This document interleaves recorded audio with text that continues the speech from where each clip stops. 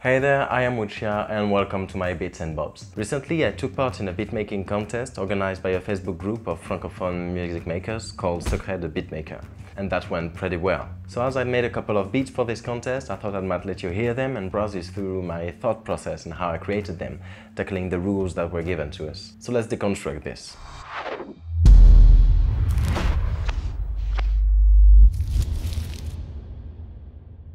Secret Beatmaker is a very nice French-speaking Facebook group that I've been following for quite some time now, where a lot of music makers help each other out all the time. So the admins of this group challenged everybody to a beatmaking contest. For the first selection, they asked us to send any beat, with a length limit of 1.5 minutes.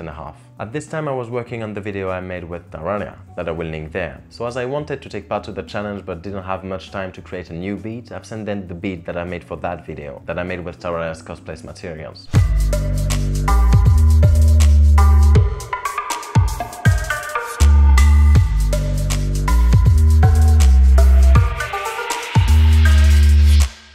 I won't deconstruct this one here, as I already did that in the cosplay video. But again, if you want to watch it, you'll find it by clicking on the letter I at the top of the screen. So Secret Beatmaker received 80 participations and I was taken among the 16 selected for the second phase of this competition. For this second phase, we had to make one beat of 1.5 minutes again. Starting from trap elements, we had to make something half dub and half tango. This one was a little bit confusing for me. I don't know Tango a lot, but to me it seems more like a fast-paced genre compared to dub. And I see it more like on the beat, whereas dub would be more on the off beat. And the starting with trap elements was a bit confusing as well. Trap music relies a lot on its huge bass that derives from the TR-808 bass. And for the drums, I guess it's often an 808 as well.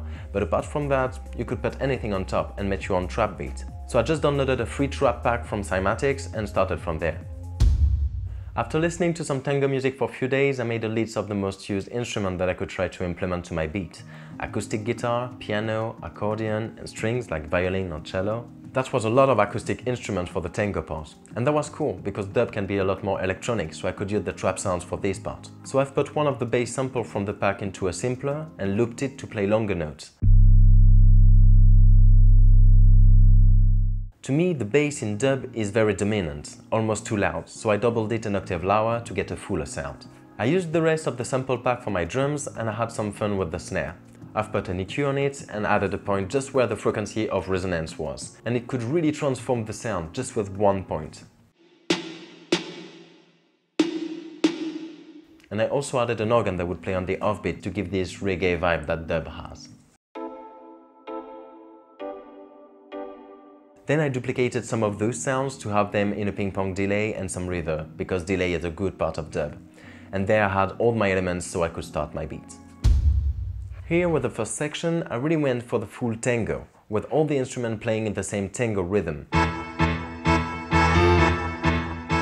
First the piano with the accordion, joined later by the guitar and the strings to make some kind of build-up. I also added some castanet to add to the rhythm and to have a more Spanish touch. I added a riser to support the build-up, at the end of which I turned all the ping-pong delays and reverbs on. And then I automated some pitches up and down, as well as some delay times to give this feeling that we were diving into some kind of fog. After a little gap, the dub part drops, with the bass, the drum and the organ.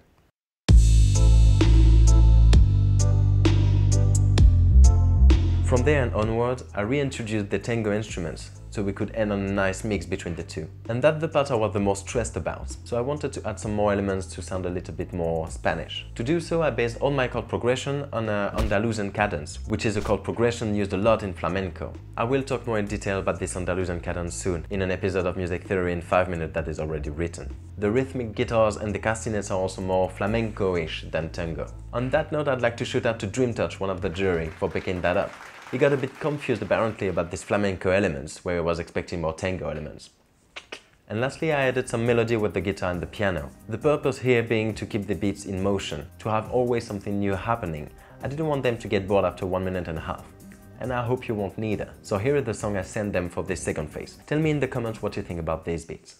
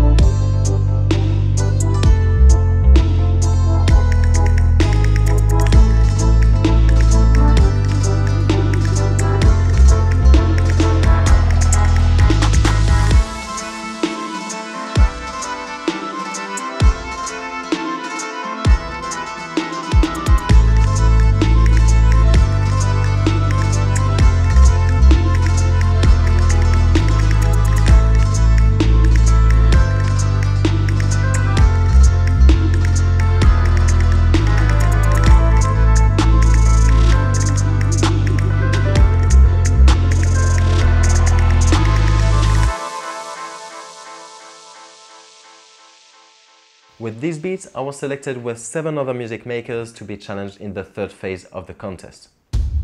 This phase was very different.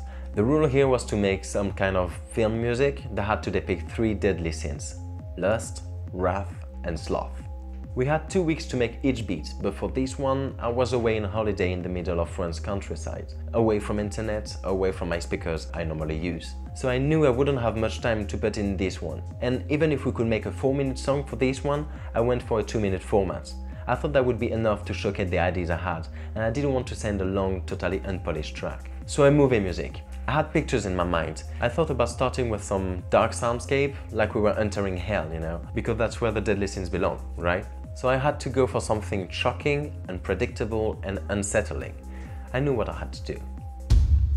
So I divided this beat into 4 parts. The intro, that would be a general atmosphere of hell. Lust, that would be playful, sensual and lewd. Wrath, that would be loud and violent, unpredictable and intimidating. And sloth, that would be slow, emptier but unsettling. So for the first part, I layered some impact sounds, creakings and scream samples that I already had on my computer, and I drowned them in some reverb, like it was coming from distance. It also made it sound more cavernous. Then I added some contrast by altering between very saturated sound and screams, with each sound being cut very sharply. Then with the next section, the real fun begins. For this section, I wanted to have something very rock and roll with heavy guitars, something close to the opening theme of the series Lucifer. So I layered the guitars, the bass and the drums to get this riff.